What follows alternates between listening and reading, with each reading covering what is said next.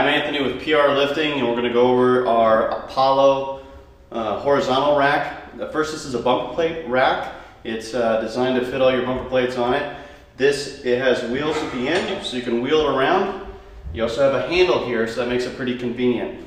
Plus size about this rack is it can hold a lot of plates at one time. We can actually store 40 of our 10-pound plates in this at one shot. It's just under 5 inches of space on these. That's a plus side. A bit of a downside is that it's a uniform size all the way through. It's not really customizable. It comes the way that it is.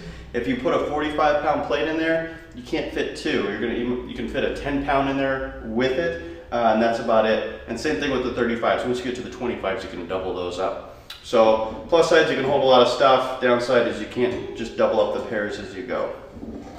It's got a rounded bottom here, so some of the bumper plates racks that have square tubing at the bottom can leave kind of line marks against bumper plates. A rounded one is a good way to go. These are pretty lightweight and very, very affordable, so it's a good option. This is Anthony with PR Lifting. Thank you very much for watching.